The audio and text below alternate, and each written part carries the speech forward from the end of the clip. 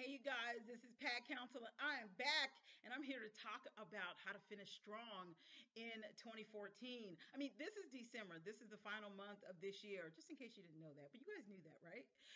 And you really don't want to give up because there are a lot of celebrations going on, a lot of parties going on, and people are having fun.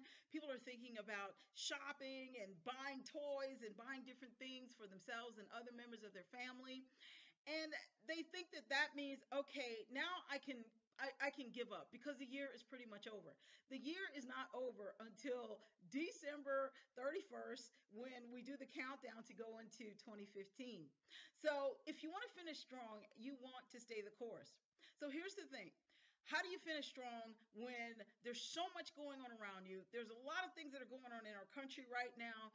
And it seems like, oh my goodness, with all of this that's going on in our country, and now people who are taking off from work and they're shutting down early, how can I possibly finish strong? The key to finishing strong, first of all, is to remember, why are you doing what you're doing? Your why has to be extremely strong. Your why has to be so strong until you're passionate about it, until it either makes you super excited or it brings you to tears, not because you're sad, but tears because, oh my goodness, you were just so passionate about this amazing goal that you set for yourself. Now, if your why is that strong, you are going to stay the course. You are going to keep going. And I'm going to tell you something. When you have a very strong why, time is not a factor. Things can happen in the blink of an eye. Okay, or maybe two blinks, but they can happen very quickly and they can happen for you this month. You can still finish strong.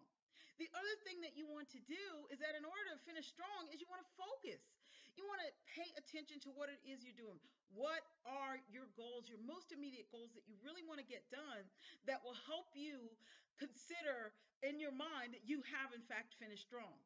So you want to feel good about the goals that you have. You don't want to feel, oh my goodness, this is so overwhelming. This is so much. So narrow it down to maybe three or even five goals that you are going to achieve this month.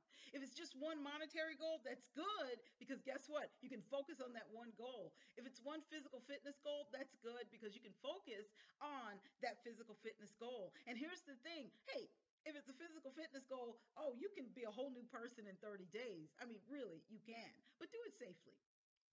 The thing about finishing strong is to have a strong why and is to commit to being focused. Okay, don't get sidetracked by all the parties. You might have to miss a few.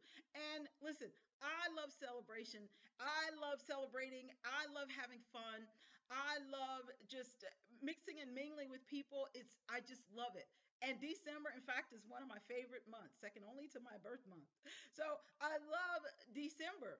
And so, but that's not going to stop me from focusing on my goals. It's not going to stop me from or cause me to shut down and say, okay, I might as well get started in 2015. Don't send that message to your mind that you are a quitter because you're not, right? Of course you're not. Now, here's the thing. So we know we need to have a strong why. We know we need to have a strong commitment as it relates to being very focused. It's like you got to be like an eagle, sharp, with that sharp vision, and you got to have that tunnel vision. And so we know we need to stay really focused. And the final thing is don't quit until the buzzer sounds. That's one of the things that I have for myself is I never give up until the buzzer sounds. And for me, the buzzer actually sounds the end of the month. Do I take time off for Christmas? I celebrate Christmas. And so do I take time off for Christmas? Yes, I take time to celebrate. I take time to have fun. It's my favorite holiday, one of them. And the thing is that I know I'm going to take that time off, but here's the thing. I also know that up until it's time for me to celebrate, I am going to keep working until the buzzer sounds. So whatever goals I have for December, I'm going to work on those. Now, the thing is we're going into 2015 and how you really handle December 2014 determines the type of momentum that you go into 2015 with.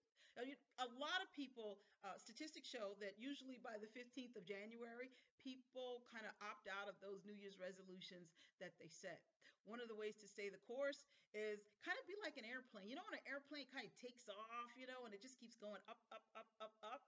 Once it gets that momentum, it's gone. And so you want to continue to stay the course in 2014 and really keep that momentum going, because it'll take you right into 2015. And you know what? You're not going to stop. You're not going to fizzle out by January 15th. You're going to keep going, and you are going to be strong even in 2015. So there's more than one reason to finish strong in 2014.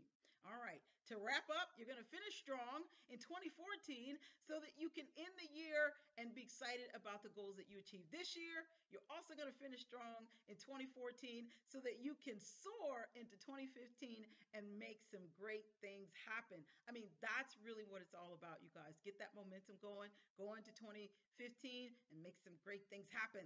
Okay, start making the great things happen now. Okay, that's all I have for you guys. And you know what? No matter what, do life with power. So, what are you going to do starting right now? You are going to get focused and get on those 2014 goals, and you're going to keep going.